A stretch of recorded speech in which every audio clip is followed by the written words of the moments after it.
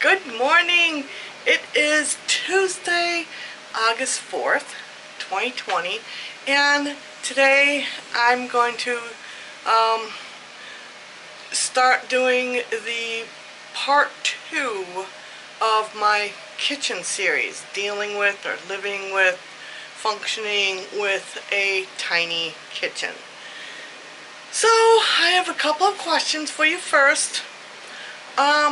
When you are in a home, usually like a house, and you have too much stuff, where do you put it? In your garage? In your basement? In an attic?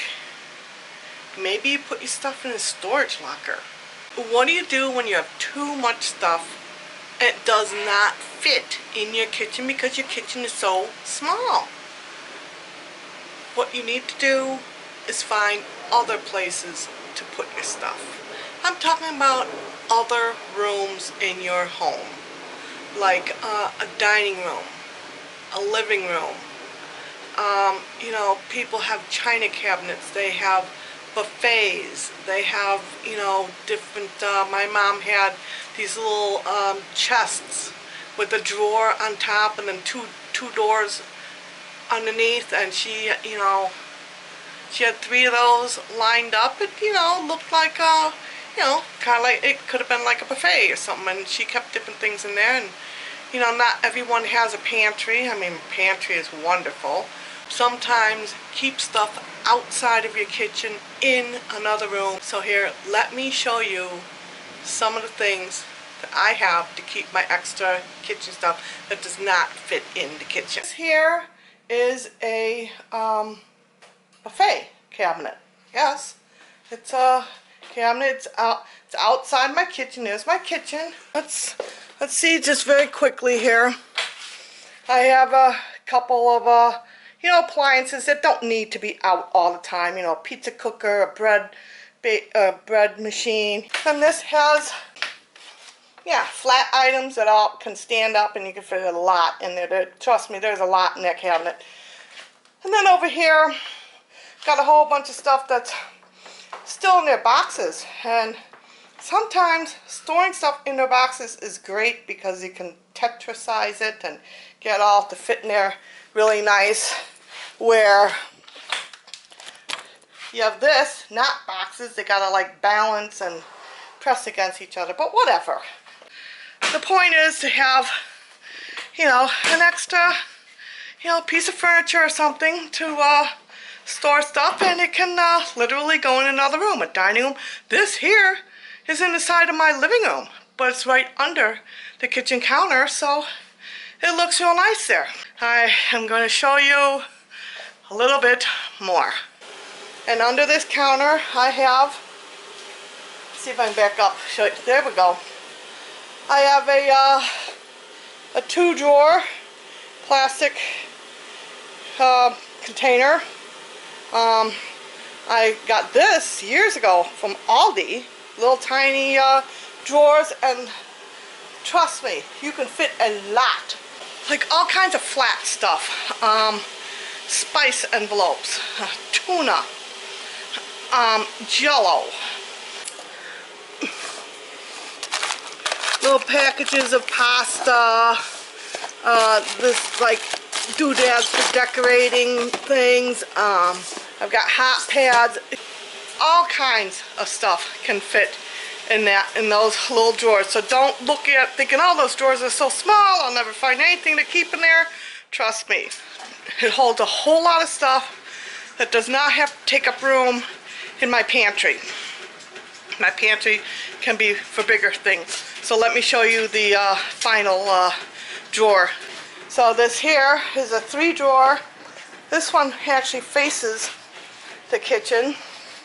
I have it organized. This is like a whole bunch of, you know, stuff that you would keep in your drawers, and I have 2 drawers in my kitchen. That's it. So these are my drawers. So not everything has to be in your kitchen. You can find room or space somewhere else in your home, and that can help you with some of the storage. Now, part 3, I'll just do part 3 in here too, was I went on Facebook and asked people how many drawers do you have in your kitchen, and basically what's in those drawers. And I got an answer back. Let me show you where I keep all my stuff that I do not have in drawers because I don't have the drawers. So I'll show you where I keep all that stuff. The average was 6 drawers, and one person had as many as 10 drawers in their kitchen. Oh, that would be wonderful. But anyway, so the top things that were in the drawers, the number 1 item was silverware. Of course, I think pretty much everybody keeps their silverware in the kitchen, and that is literally one of my drawers. Here, you can see I had to get these little containers from dollar store because the big plastic tray that holds all the silverware did not fit. This is a small drawer. It only fits 3 of these things from a Dollar Tree. I have forks, spoons, knives, and my serving items are right here. That I think Dollar Tree sells those little containers. I think they're 3 in a pack. So it's a good deal. It's money well spent. Number 2, I'm looking at my notes. Okay, number 2 is utensils and cooking things. Right here on my counter next to my coffee pot, I have this thing here. I have my spatulas, my spoon, a slotted spoon, my spaghetti thing, forks, whisk, brush. You know, I have like my cooking utensils there. It's right here next to the stove, so it's within easy reach. It's not real pretty being up on the counter, but you know what? You do what you have to do in order to fit all your stuff. So next, number 3 was a junk drawer. Okay, junk drawer. I do not have a junk drawer because I believe that everything that's in a junk drawer can have another spot in the home. Like batteries. We have a bin that has light bulbs and batteries in it, and that's in a closet. What else would be in a junk drawer? Maybe pens, pencils. That stuff can go in a desk. Twist ties. Twist ties I have here and here in my silverware drawer. I'm not sure what else can go in junk drawers, but pretty much, you know, if it's not a kitchen related item, I don't think it needs to be in the kitchen. You can find some other place for that. So get rid of your junk, clean it out, put it all away where it belongs. So number 4, towels and washcloths. This is going to be interesting. Right here on top of this drawer thing, I have my hand towels and a bin of washcloths. 2 reasons they're here. One reason is because I use them in the kitchen. I use washcloths to wash my dishes. I use the hand towels to dry my dishes. And let me show you something real quick. Here's a little trick for you. If you don't like hanging a towel here and having it falling all the time, put 2 corners together and clip it. Any kind of clip. You can use a chip clip, a clothespin, a binder clip, you know, anything you want. And then as much as this thing moves around or the door opens and closes, it's not going to fall off and land on the floor. Second reason for keeping this stuff here so close to the kitchen is because this is where I use it. I do not have a linen closet to keep this stuff in. So I need to get creative and keep it where I'm going to use it.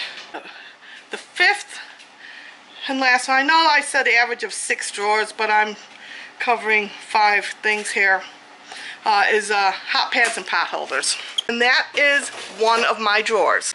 This is hot pads and pot holders, plus I have my sharp knives.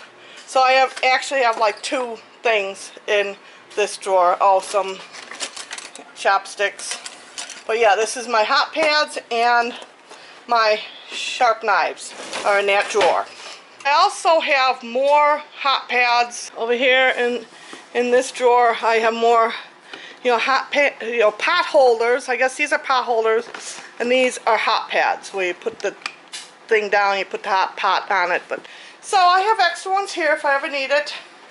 Got this one. This one was my mom's. I grew up with this one. I love these ones that are, I don't know, braided or woven, whatever. These are really nice. And I like to use these here. I'm going to swing you over to here. On my buffet is another one of those right here. Very pretty. I put my candle on it, so the candle isn't going to hurt my wood or whatever surface the candle is on when it starts getting low and getting hot. And as you can see, I decorated the top of my buffet with my round puzzles. I don't know if you can see this one. It's kind of dark. It's a cabin with a boat. Very pretty. And this one here is Date Circus. So here's an idea for you if you like it or don't like it, whatever. Decorate with the puzzles that you finished. And I've also put 2 puzzles up here. There's nature, waterfall, some red rocks. Here, this is I think New York or something. But these 2 puzzles were so hard and took so long. I'll never do them again. That's why I hung them up. I can enjoy them, look at the pictures, but I'll never do them again. So, I hope this video helped you, that if it doesn't fit in the kitchen, try to find someplace else to put it in your home. Hope you enjoyed this video. So, until next time, stay safe, God bless, bye-bye.